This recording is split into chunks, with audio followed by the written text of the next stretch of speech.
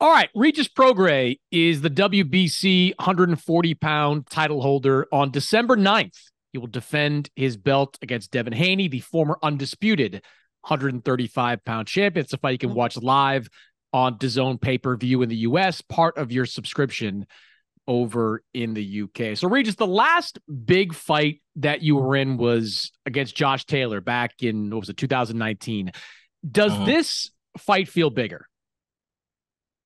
No, it actually doesn't. No, no, no. I feel like the Josh Taylor fight was bigger. Um, it just felt bigger. I mean, I think Devin is a big name and stuff like that, but I did feel like the Josh Taylor fight was bigger just because, I went to a whole different country. It was we was in the finals for the Super Series and I went to a whole different country. So it just had a bigger feel to it for me. Does that experience going through that with Josh Taylor give you any kind of advantage going into this fight?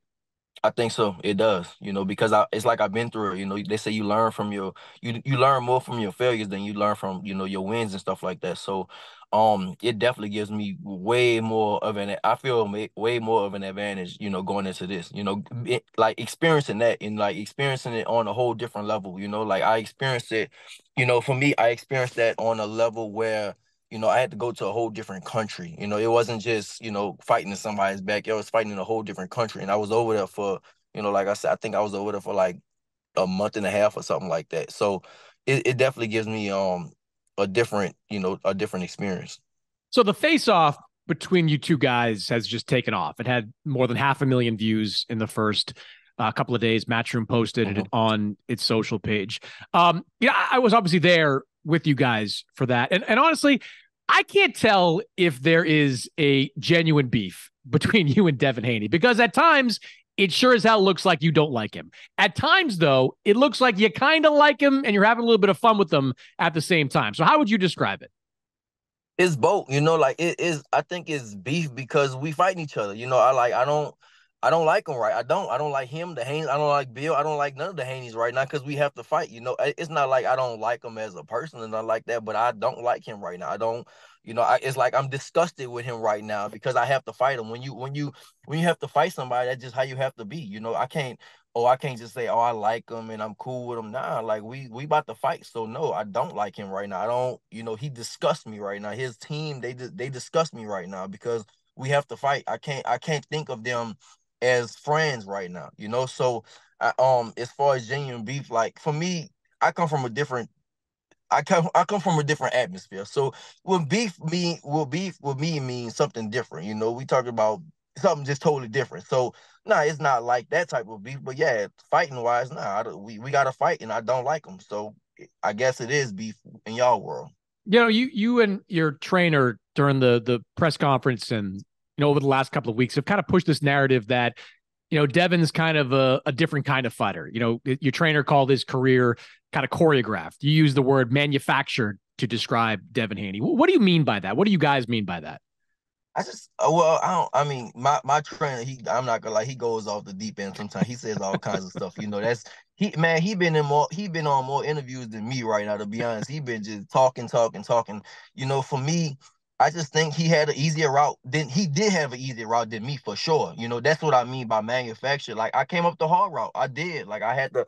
I used to fight for a dollar check and stuff like that. And I came up the hard route. I had to beat like undefeated fighter after undefeated fighter to get where I'm at. And I didn't get signed right off the top, and for me he had it, he had it easy, he had even at the face off, I was like, man, how many jobs you had? Like he's never had a job in his whole life, like that's crazy to me. Like I used to like to get where I'm at, man, I really grinded. I really bust my ass to get where I'm at. And working jobs with a family with a wife and a kid, and I had to work and I still had to do this, and I still had to train like I'm training right now, and he never had that. He never experienced that. So that's what I mean, like manufacture. Like you just never had to do what I had to do. You had the easier route. I'm not gonna say he had an easy road, but he definitely had it easier than I did coming up for sure.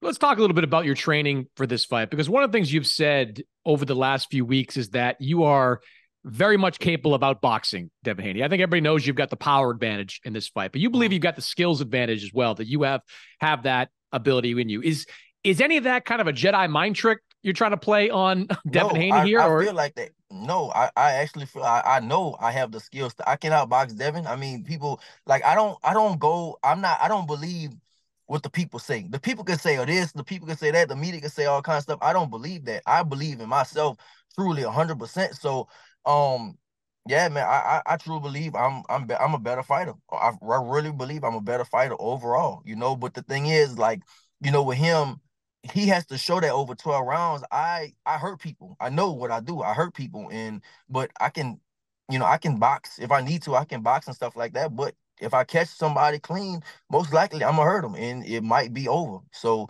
I think that's why it's a little difference because he don't knock nobody. He's known for going 12 rounds. He has to, but me, I stop people.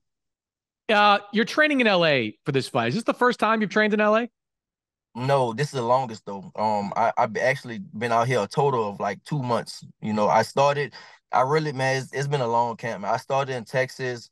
I've been like in camp for 4 months for this fight already. So it's like kind of like double. And I've been here, I started out there in Texas, then I came here for a month, then I went back to Texas for my kid's birthday. I stayed for 3 weeks and I'm out here for another month. So total, I've been out here for like 2 months in LA. And it's just because I'm so serious about this fight. I never did this before. Usually I come to LA, I'll stay about 2 weeks, 2 or 3 weeks, and that's it. But this time I stayed for 2 months. So yeah, it's just a big difference right now. I'm so serious about this. This is a big fight. So I'm just serious about my training and just taking everything like I need to. And I feel like just like sparring out here is, I think I'm not gonna say better, but I had some really good. I started sparring out here, and I had some really good sparring partners. So I was like, man, I'm gonna stay in LA. So what's your corner gonna look like for this fight? Because you've got a long-standing training relationship with Bobby Benton. You've been out here in LA working with Julian Chua and the people at Mhm. Brickhouse. What's it gonna look like on fight night? Well, Bobby and Julian. It'll be Bobby and Julian. Julian and Bobby, they same thing, working together hand in hand, and that's how it's gonna be. Does I mean that you say both, but does there need to be just one voice? Or are you comfortable with, a couple? I mean, I think it's gonna be no. I'm comfortable with a couple. I mean, I think last fight it was too many. It was like four people talking to me last fight. But I think like I'm cool with a couple, just like it is in sparring. Most of the time right now in sparring, Julian, he been saying, one thing, he been saying the first words, and then Bobby will come on the back end and stuff like that. Most of the time, they agree on what I need to do. So that's how it'll be. So let's talk about the last fight. You defended your title against Danielito Zorrilla. You've said many times it was a bad fight, not your best performance. When you look back at that fight, how much of the ugliness of it do you put on Zorrilla, and how much of it do you put on yourself? I mean, it's more myself. I mean, because I'm the fighter, I should have definitely went out there and stopped him. It's not, but yeah, he went out there. He just came to survive. He came to run around and survive, and then on top of me just not coming off the ring. The thing is, like well, I don't really watch too many tapes, but my coach watched tapes on him, and everything. He was there. But this fight, and so I had sparring partners that was there for me, and like he just literally ran around the ring. I mean, not all, like they boxed a little bit, but he literally just ran around the ring. And so I was just, for me, just chased him around. It was something that we just didn't work on. And obviously I know how to cut the ring off, but just like I said, having the off night, being in New Orleans, all that is just, this was a bad night. He did fight very differently than I thought he was going to. His previous fights, he had banged a little bit. He had some power. Mhm. I had never seen him move as much as he did against you.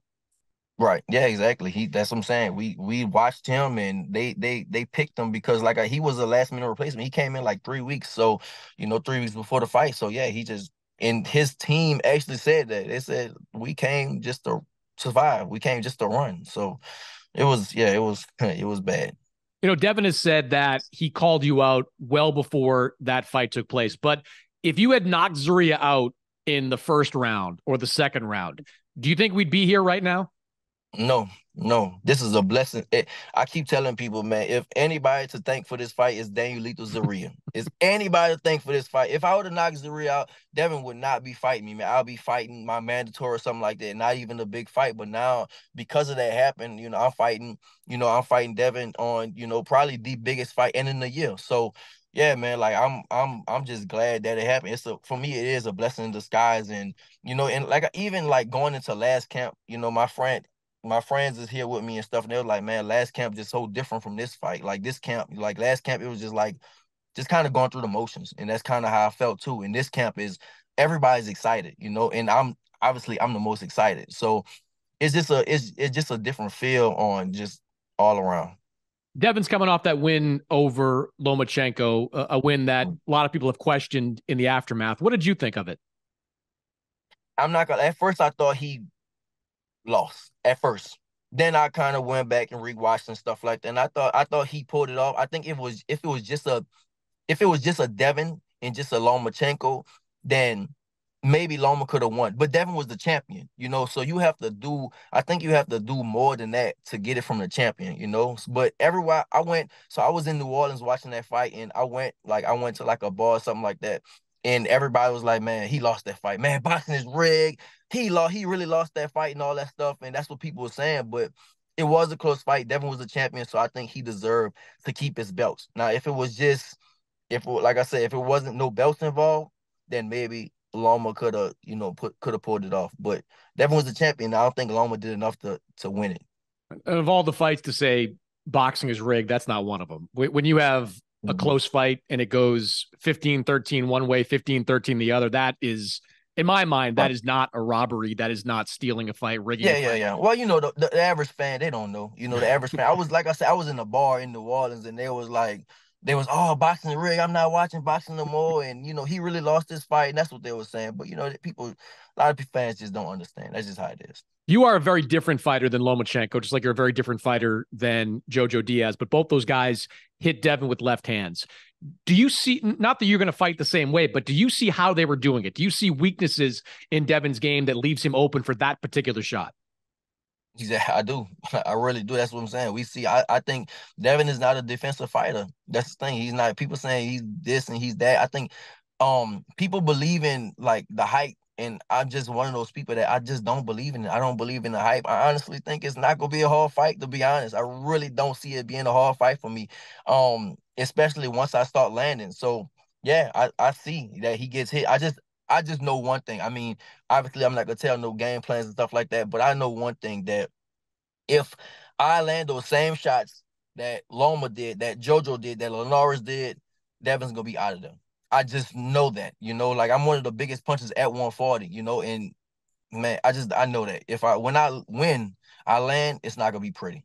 All right, so last question for you. If you win this fight and Eddie Hearn comes to you the next week and says, look, we can make a fight with Ryan Garcia or we can make a fight with Subriel Matias, which one would you choose? Ryan Garcia, a bigger name, obviously. It's a bigger name. Yeah. I mean, I told people what I want. I want the biggest fights. I want the biggest fights, the most money. That's it.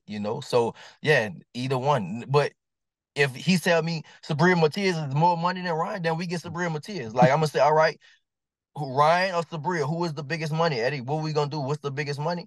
If he say Subriel is the biggest, Sabria. If he say Ryan is the biggest, then Ryan. So it's all for me. I want the biggest fights. So it doesn't matter the names. I literally just want the biggest fights. What do you think of Matias? He's coming off that win over Ergashev, and he's starting to get kind of that public reputation as like the boogeyman. Nobody's going to want to fight this guy. Too big, too strong. I'll fight him. I'll fight him. So he said he actually fought on one of my undercards, I think in New Orleans or something like that. And he said he called me out, but I literally I didn't know who he was. I didn't know who this dude was at all, And then he was calling me out, same thing. And then he won a belt. So it's like, all right, now my eyes are open. And so then, last weekend, he won again. So it's like, all right, if now he's becoming a bigger name. So yeah, I'll definitely fight him. I told you I want the belts and the biggest names, the biggest fights. That's what I want, So that's it. Well, big one coming up on December 9th. It's going to be a great week, great event, huge night. Tickets are selling like crazy. I think the pay-per-view is going to do really well as well. Regis, good luck to you, man. I'll see you during fight week. Yes, sir. See you next week.